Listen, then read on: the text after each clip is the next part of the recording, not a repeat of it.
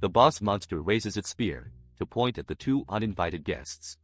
As if the gesture was in order, the humongous lizard pet dashed toward the two men with immense killing intent. The giant pet smashed its scaly paws onto the same ground where the two men once stood.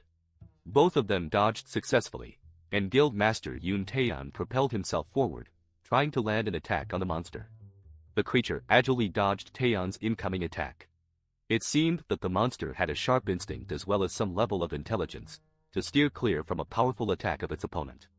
Taeyeon used the blade of the katana to shield himself from the incoming counterattack of the creature's tail.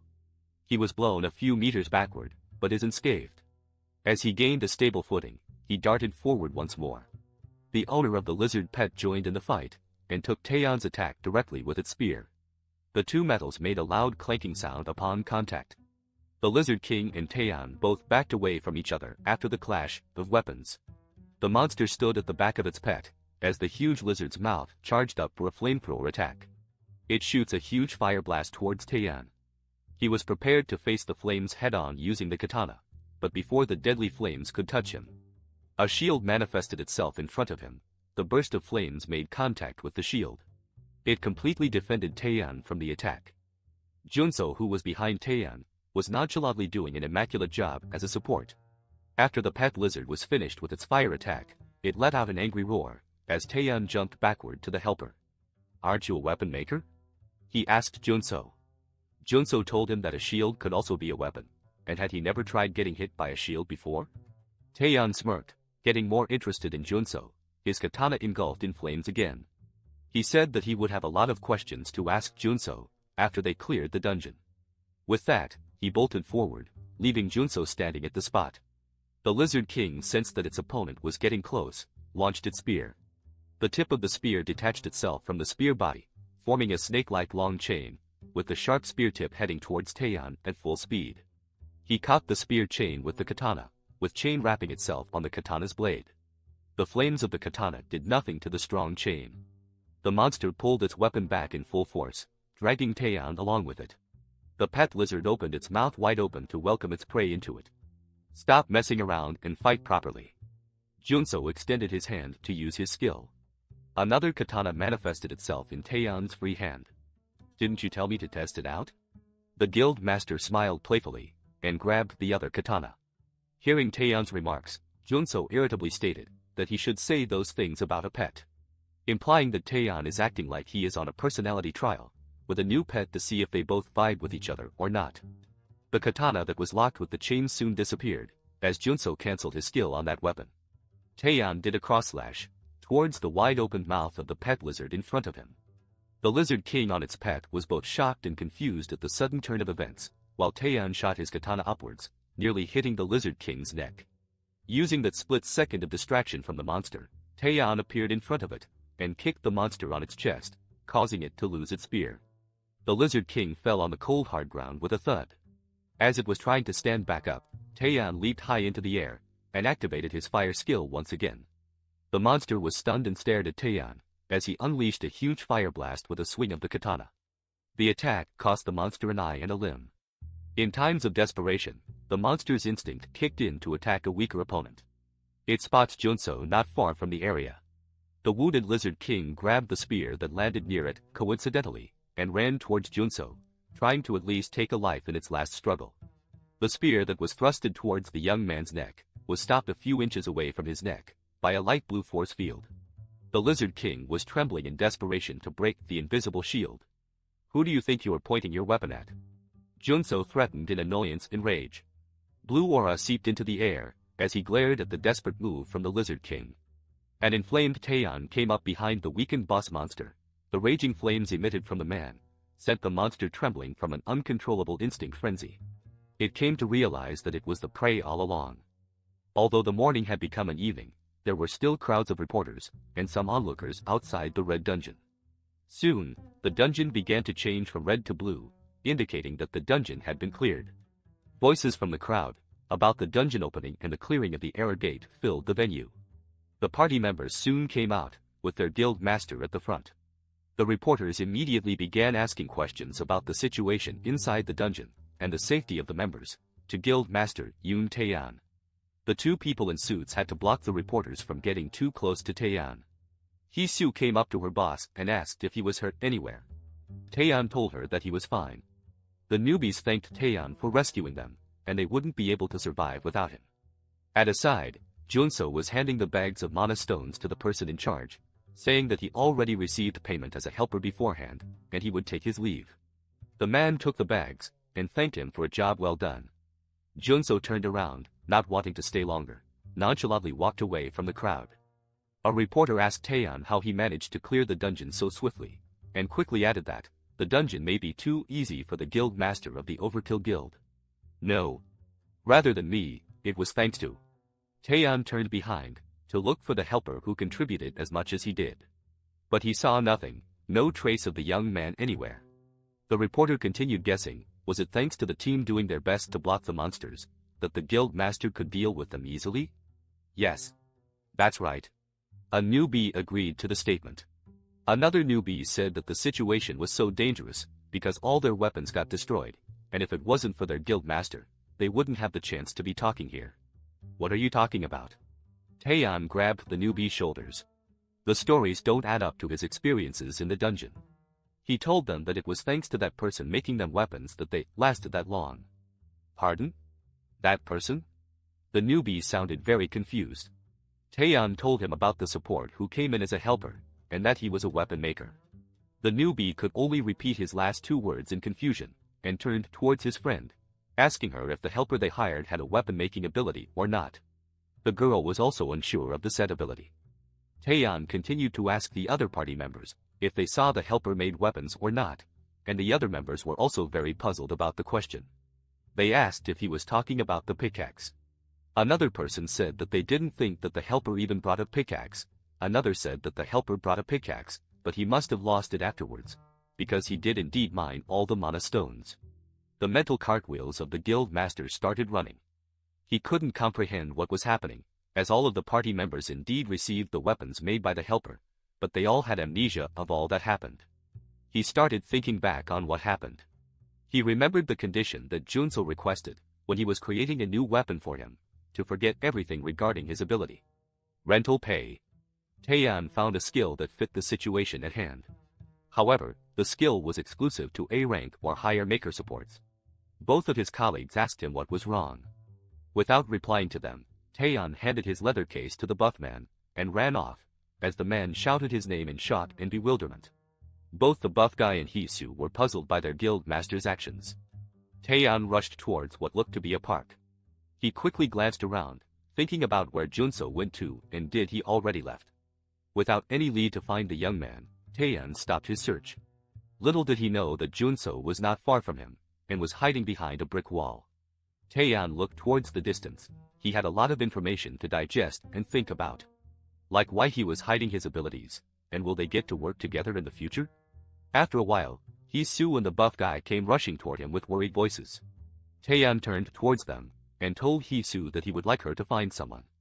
First things first, he wanted to make connections with the mysterious weapon maker. A few days later, Hee-soo brought good news to the Overkill Guild's guild master. She had found Shin Junso's location. She told Taeyeon that around 1 p.m. today, he and 4 other members entered a D-ranked dungeon around Sonpagu. Taeyeon thanked her, and said that the area wasn't too far away from their location. Hee-soo asked her boss that Junso was just a D-ranked maker, so why is he so interested in the young man? The man leaned on his elbow, and looked at the tablet. He asked her if that's what it seemed to her. Judging by Junso's status check, it's no surprise if people think like that. All of the young man's information states that he is a D-rank supporter.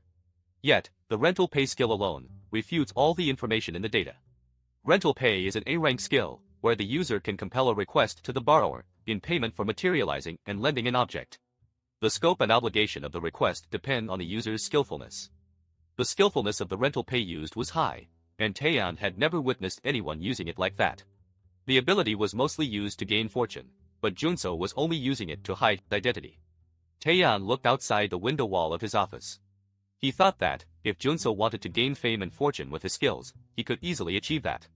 Well, I'll be able to know his skills, and his reasons when I meet him again. He thought, as his gaze was directed to his hand. He recalled the feeling of the weapon he wielded that time. he had never felt something like that. That time, he could finally unleash his full potential, without the worry of breaking a weapon. In the past, Taeyeon had met with numerous blacksmiths, who were known as the greatest blacksmiths. In his flashback, there was a bulky man with a bushy mustache, much like the dwarfs in fantasies, but perhaps taller. He showcased a few of his finest swords on the table. Taeyeon was told that all of them were of the finest quality, so he randomly picked one. He released his skill, and the flames engulfed the sword. The bright flames cast a fiery glow on the two people, as the blacksmith rubbed his mustache. Taeyeon was given the green light to release more of his mana by the blacksmith. He clenched the hilt of the sword a bit tighter, and the blade shone in bright orange. He slashed through what looked to be a box monster in half. The destructive power was immensely strong, but his expression is mixed with sadness and disappointment. All of the finest quality swords the blacksmith claimed crumbled from his intense firepower. The blacksmith was astonished, and grabbed his head with both hands. He slumped on the ground, defeated, as Taeyeon walked away. Not a single one could fulfill Taeyeon's expectations. Normally, the creation abilities of makers are limited to the forms of normal weapons, such as swords, bows, daggers, mace, and so on. However, the weapons created by Junso exceeded the limitations of abilities in forms by a milestone, as he could create any form of weapon he wanted, like a pickaxe or shield. As if the limitations didn't exist in the first place. If it is Shin Junso's abilities, Taeyeon is sure that he could use that skill, which he kept sealed, because he didn't have a weapon that could endure it. Taeyeon let out a sigh, and thought that an average D-rank dungeon from a 5-member party usually takes around 4 hours, and there is only an hour left if he wants to go to the dungeon location. He stood up, and asked Hisu about his remaining schedule today. She told him that he would have a meeting with Guild Master Hyunmoo at 7 p.m. Walking past her towards the door, Taeyeon told her to cancel the meeting, and that he would head towards the said dungeon right now, as he didn't want to risk missing Junso again. Inside the dungeon at Songpago, a goblin fell to the ground shouting its final cry. The finishing blow was dealt by a hunter wearing full-body armor. The hunter expressed his shock at the weapons that a certain helper made for them. The weapon must have a C rank or at least a B rank in quality. The hunter predicted. Because the mana within the weapon was capable of destroying the boss monster's weapon like that.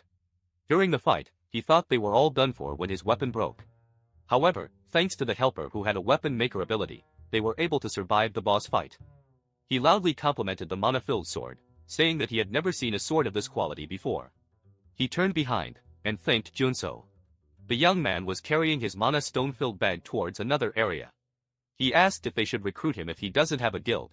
The blonde girl beside him expressed her agreement on the idea.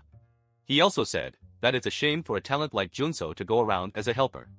His teammate also agreed, and he complimented himself for having a good eye on people. Junso glanced at the party members, lamented that he had used more mana than he expected, because he didn't predict that he would meet a team so weak that they even struggled in a normal, non-era dungeon. He lowered his gaze towards his palm, and the mana stones in front of him. He thought that if he had more mana that time, it wouldn't be like this.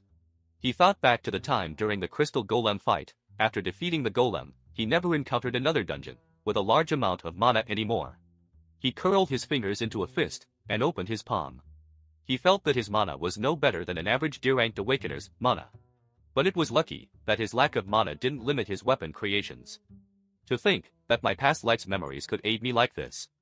Junso materialized his pickaxe. The basic skill of a maker, creating, helps the user make a specific object. Although it's an instinctive skill, where the quality depends on the mana used. However, there's an unknown method to aid the execution of the skill. That is the level of understanding. If the user understands the object that they want to create very well, they will create a higher quality of the object. The best thing about this ability is that when the quality increases, the efficiency of mana also increases. Thus, even if the user used the same amount of mana to create the same object, based on their level of understanding, they could have a meaningful difference in quality. During his past life, after that method was public, Junso remembered, he underwent numerous ruthless training, such as researching the materials used, receiving training from a hunter as a support, and going to workshops to learn weapon creation lessons. Regardless, the feeling he had at creating the weapons was more than he expected. He doesn't know how better his skill got, but compared to the amount of mana used, the level of quality is higher than he first expected. Despite that, the skill is still inadequate. It's tiring to use both his weapon creation and rental pay in a day. He grabbed the fallen mana stone that he just mined. Looking at the mana stone in his hand, there's no way he could afford the expensive equipment that is made from mana stones. At best, he could only afford mana potions, as it's the only thing that is mass-produced and is affordable by him. He put the mana stones inside his bag. Junso opened his status window, and he continued to access his current mana situation. He was contemplating whether to order more mana potions, but his pay as a helper is still a struggle to purchase too much. He did think about being a support, but nobody wants to have a D-rank support, so he had no choice but to choose the latter. Despite that, he is satisfied with the results.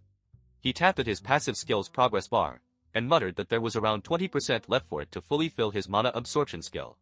He dismissed his system window. He estimated that he would need to clear a few more dungeons, as one dungeon clear computes to only a bit more than 1% of mana. The efficiency is too low. He frowns. To speed up his progress, he needs to enter a rank era dungeon. It is the only way to collect a large amount of mana at once.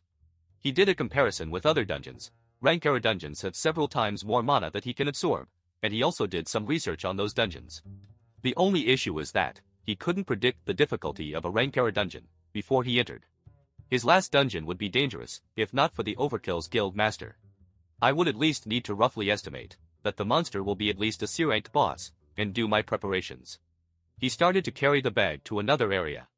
If Junso wants to grow, without changing his low-ranked identity, he will need to check the system rewards, after fully filling in the mana gauge of his mana absorption skill. Good work everyone. Let's team up again next time. A party member cheered, and everyone headed their separate ways. Junso observed the members briefly, and confirmed that he erased everyone's memories of his abilities safely. Mr. Shin Junso. His eyes whitened in shock for a moment, but soon regained his composure. He turned towards the source of the voice. Taeyeon walked towards him, with Hisu carefully following him from behind. Do you remember me? Taeyeon smiled. Junso flinched slightly. He mentally took note that his rental pay didn't work on the guild master. Will you believe me if I say that I don't recognize you? He sighed in annoyance, and scratched the back of his neck. You're right. I won't believe you. With a confident smile, Taeyeon took out his business card and gave it to Junso. The young man extended his hand to take the card, and asked what business the guild master of Overkill wanted with him. Taeyeon said that he had something he wanted to talk about with Junso, and to spare him some time to talk. The young man just silently read his newly acquired business card. The Overkill Guild is one of the 3 top guilds in Korea. Junso cannot involve himself with bigger guilds yet. He wanted to think of an excuse to escape. The young man turned around, told the guild master that he had a prior dinner appointment and had no time to entertain them. Taeyeon grabbed his shoulder to stop him, and said that he wouldn't regret the conversation that they would have. Taeyeon said that he won't occupy too much of his time, and he will pay for dinner too. Junso stated that Taeyeon's guild master position sure gave him a lot of spare time to just converse with a mere D-rank supporter. Junso felt a piercing glare from the red-haired girl beside him. Taeyeon casually admitted it with a smile. Junso pondered for a bit, thinking that he also needed to confirm how much his rental pay skill worked on him. He walked past Taeyeon, and muttered that he could spare little of his time for the conversation. Taeyeon let out a smile, stating that that's all he needs.